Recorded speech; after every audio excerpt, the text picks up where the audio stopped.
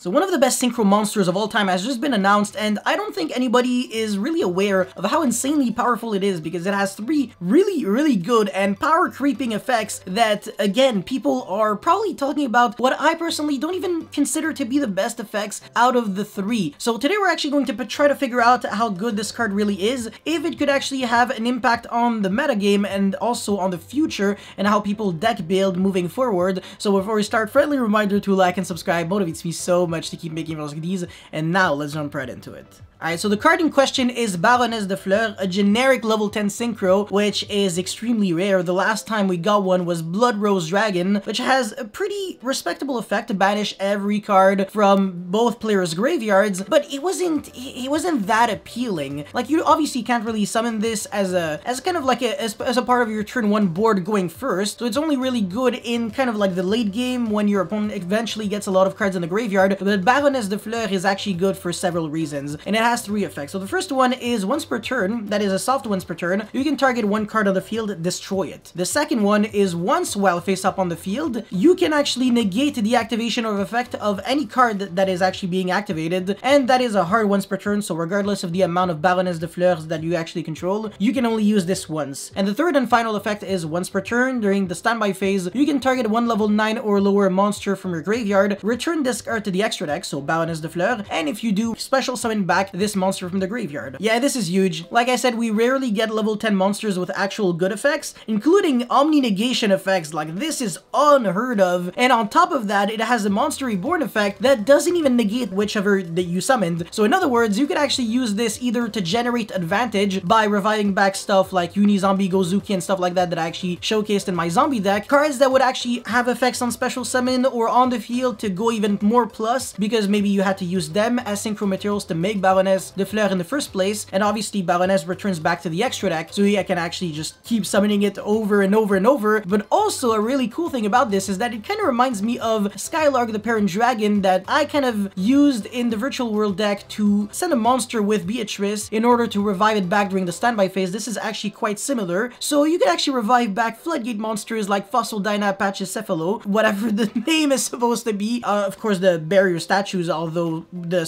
Fossil Dyna is obviously much better. A bunch of Floodgate monsters that your opponent would actually have an absolute nightmare to deal with, and this is almost feeling way too easy in this deck. Speaking of level 10 synchro monsters, like I said, we barely have any generic level 10 synchros with actual good effects that you could potentially play in your deck, and the only level 10 synchros that I can think of that were really played kind of competitively or considered to be played competitively were White Aura Biphomet, if again I'm pronouncing the name right, as well as Blood Rose Dragon, and Leo the Keeper of the Sacred Tree. This card was played for the longest time. It was actually considered the best level 10 synchro in the game, obviously, because the other ones are like unsummonable. If you're thinking about like Satellite Warrior or something like that you need like specific synchro monsters to summon it with, or the other kind of boss monsters for the main characters of like Yu-Gi-Oh! 5Ds. Of course, these cards aren't bad, but they're not generic level 10 synchros that you can just easily summon with 2 monsters. And Baroness de Fleur is, like I said, the first card to offer you that possibility. A really good card with 3 really good effects. Just all of them are just as good as the other, except obviously the popping effect is not a quick effect, so it is considered to be the worst. But the Omni Negation effects and, well, the effect and the effect to tag out in order to revive back any monster from your graveyard is absolutely amazing and very welcomed. I don't know if you actually thought about this, but I actually showcased this combo in my zombie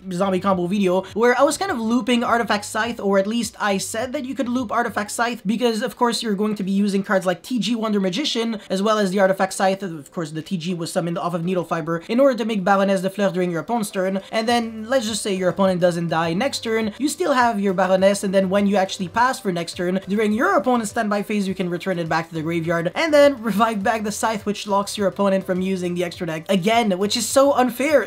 I can't believe this is actually a thing, but honestly, I even want to say that Konami did that on purpose. They really wanted a level 10 synchro to finally be good, in order to allow people to finally play this mechanic that they kind of enjoy, instead of being forced to play Link monsters every single time, or rank 5 monsters, for example, because obviously if you have 2 level 5 monsters and one of them is a tuner, the first things that you think about are probably either going to be Sulkin into a monster or rank 5 or Link 2 or something, whatever, but it's rarely going to be something like a level 10 synchro, because the other ones, like I said, were not good enough, and this one is an exception to the rule. So in conclusion, do I believe that Baroness de Fleur is a good card? Absolutely. I think it's an amazing card. You should definitely keep your eye on that, and definitely buy a few copies when it's going to be released, because I think this card is just going to become even better and better and better in the future. Like I said, just look at Leo, the Keeper of the Sacred Tree. This card was good for years and years and years, and the effect isn't even that good. So when we actually have a card that is actually good, it's going to be good for way more years than Leo, the Keeper of the Sacred Tree, which only has an effect that prevents your opponent from targeting the card except during your main phase 2. Like, what? I don't think anybody cares too much about that, especially in 2021, where a lot of cards are even unaffected by card effects and not even considered to be that good, because you can just go normal summon Lady Debug, make access code with a Link 3 monster, 5300 attack, boom, jump over, you're dead. But with a card like Baroness de Fleur, which has so many effects that can even negate your opponent's Lady Debug, for example, in this situation, it would actually be absolutely insanity. So that's all I had to talk about and kind of discuss for this card review on Baroness de Fleur. If you guys have any comments or feedback or your opinion on the card, please let me know in the comment section below. I would love to hear your thoughts. And yeah, that's pretty much it. Thank you very much for watching. Don't forget, of course, to like and subscribe, and I will see you next time. Peace.